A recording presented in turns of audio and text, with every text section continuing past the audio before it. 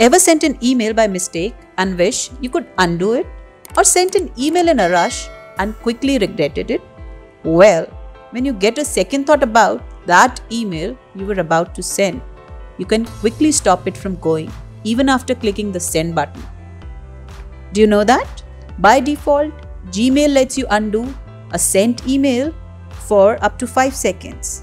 But there's a catch. You can also increase the time limit for the undo send. In this video, we will show you how to enable it. For that, you need to log in into your Gmail account.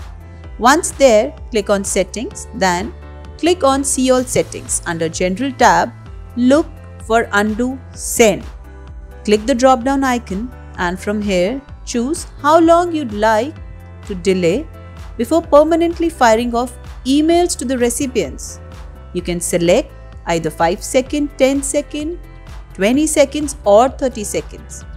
After selecting the time, scroll down to click on Save Changes and you are done.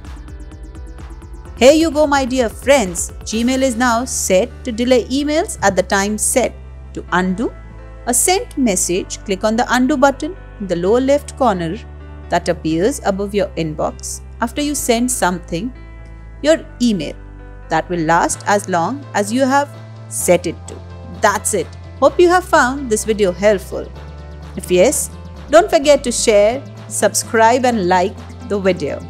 Until next time, take care, have a great health, bye-bye.